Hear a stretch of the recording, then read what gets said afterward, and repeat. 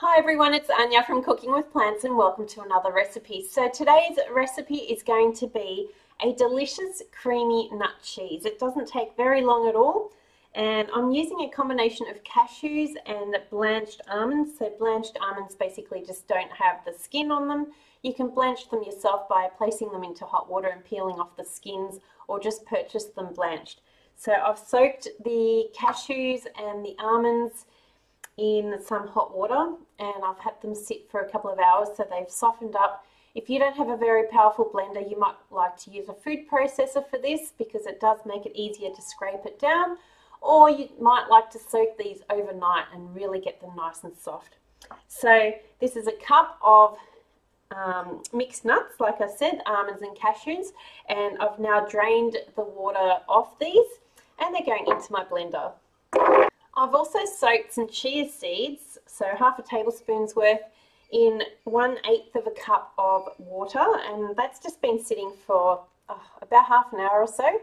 I'm going to add that in as well. Next, I've got a teaspoon of coarse Celtic sea salt. This is actually smoked coarse Celtic sea salt, so it'll give it a nice smoky flavour. If you don't have this, it doesn't matter. You could add a little touch of liquid smoke if you do want the smokiness, or just leave it out altogether. It's perfectly fine just with plain, or add the seasonings that you like. This is very forgiving, and if you want to add some different herbs through this or different spices of your choice, I'm sure it will taste amazing. I'm also adding in a dash of black pepper and a teaspoon of some garlic granules.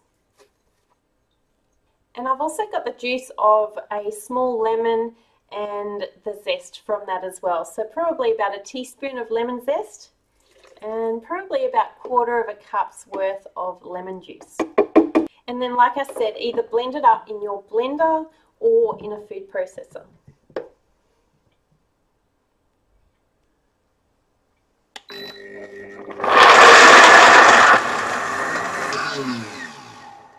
Okay, and then once this is all mixed and nice and smooth, it's ready for the next stage. So you might actually find, if you don't have a super powerful blender, that you might have to double this recipe just so you've got a little bit more mixture in here for your blender to work with, or use a temper like I've got here and just keep pushing it down and working that, or use a small food processor. So there's lots of options there for you. Okay, so I'm going to take this mixture and put it into a bowl. You'll notice that it's quite thick, unless you've had to add extra liquid and it's possibly gone too soft. In that case, you might want to just add some extra nuts, soak some extra nuts, and then mix it through to make it thicker.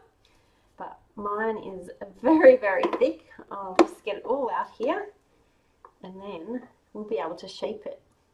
For the shaping stage, I'm just going to get a chopping board, but you could get a serving platter. Either way is fine. And then this mixture is really, really thick, so you can shape this easily. Okay, we're going to just shape that into a bit of a ball.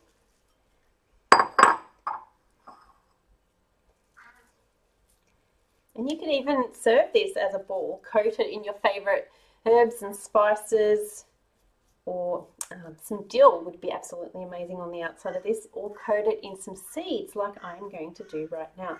So I'm going to take my ball, I'm actually going to flatten it out a bit and then shape it. This is how I want to serve it.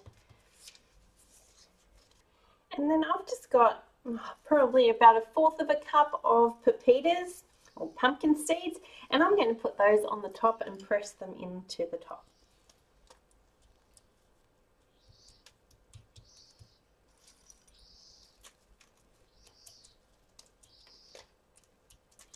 And you can either leave it like this or put some more seeds around the sides, and you're good to go. Just pop this in the fridge, let it chill for a little bit, or eat it straight away if you can't wait. And this will keep for a good 4 to 5 days in the fridge, or you could even freeze it, but fresh is always best. So I hope you liked today's recipe. I hope you give it a go. And if you have any photos and make this yourself, please share them on the Cooking with Plants Facebook group or on the Instagram page. I'd love to hear from you. So enjoy, happy cooking, and share it with your friends.